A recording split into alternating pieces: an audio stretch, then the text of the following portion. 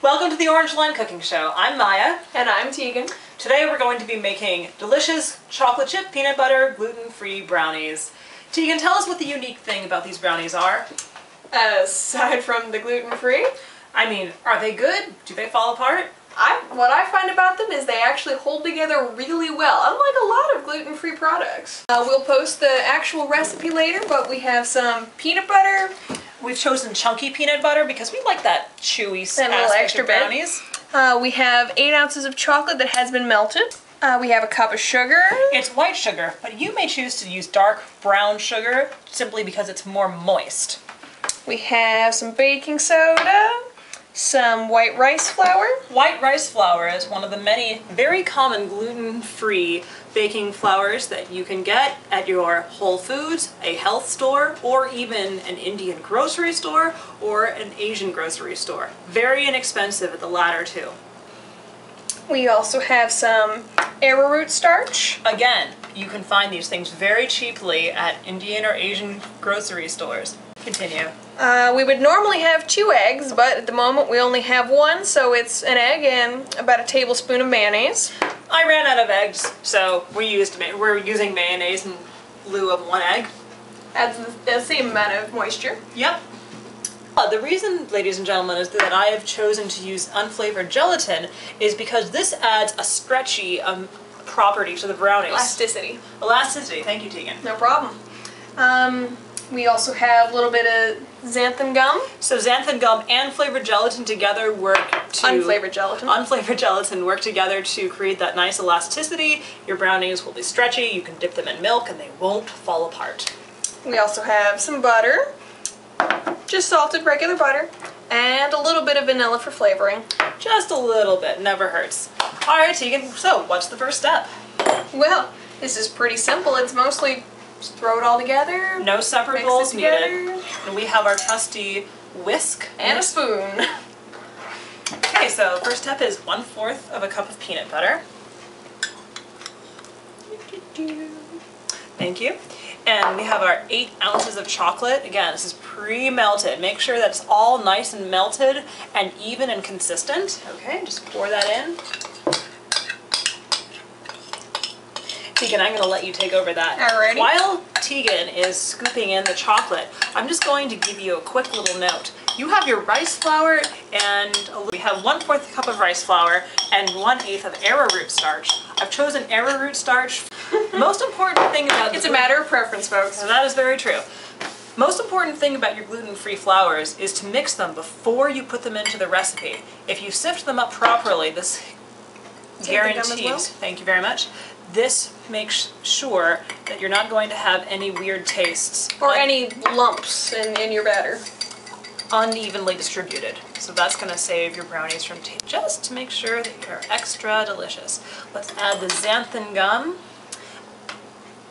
And the gelatin. This is the gelatin. Now, some people decide that they need to put the gelatin over a little bit of water so it has a chance to gel. I don't. I let that happen when everything is added together.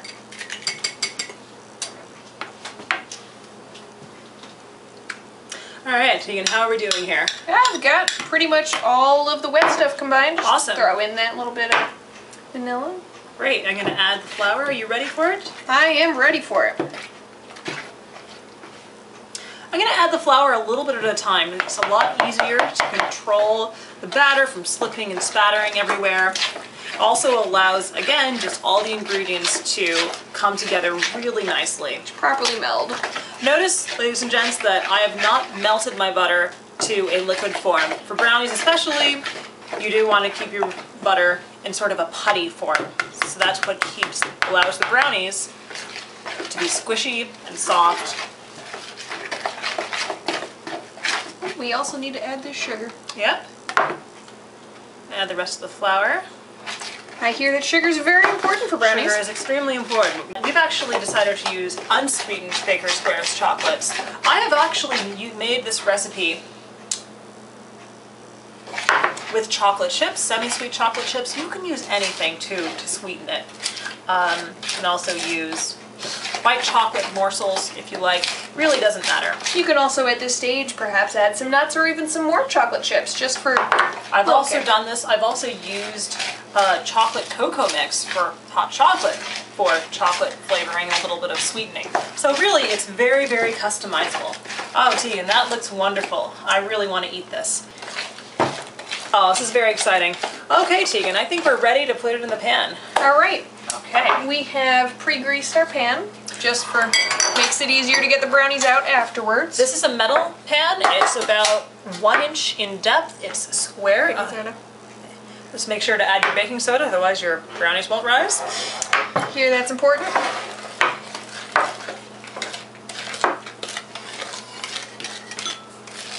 Get that nice and mixed in. Oh, these brownies look amazing. I almost just want to eat the whole bowl. Oh, and so do I, but we would be really sick, so we won't do that. All right, are we ready to scoop it all in? We are ready. I think we are, okay? At this point, you may choose to use a flat knife or a spatula to help you scoop that in, but it's really not necessary, so. Now our oven is preheated at 350 degrees Fahrenheit. And depending, I have a gas oven, so your oven might be a little bit different. But generally, I find that these brownies take anywhere from 35 to about even 40 minutes to really bake fully until when you insert a toothpick or a knife and you take it back out, there's no wet batter. Okay, so we're going to evenly distribute that throughout the pan, making sure it's not too terribly tall or higher at any one spot. You might find that you have little clumps of butter. Don't worry about it, it's gonna melt right into the brownies. That just looks so tasty, Maya. It looks so amazing. All right, I think we're ready to put that in the oven, Megan. What do you think? That looks ready to go in the oven to me. Great. We'll check back with you in a little bit and we'll show you our finished product. Thanks for watching. We'll be right back. Yes.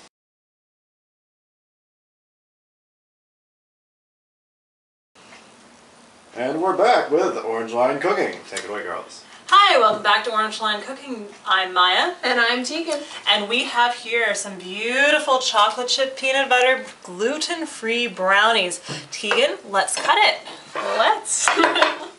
Okay, here we go. Why don't you take a corner piece? We'll just slice it across.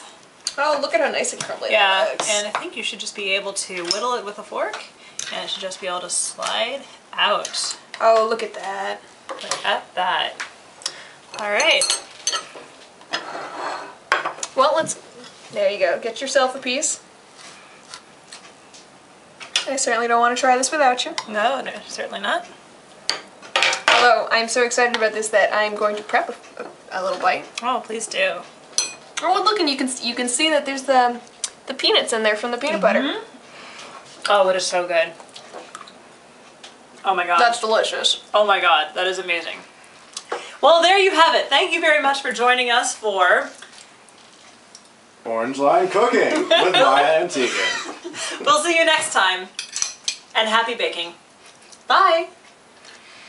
Hey, save some for me. Oh my god, this is really amazing. That's what she said.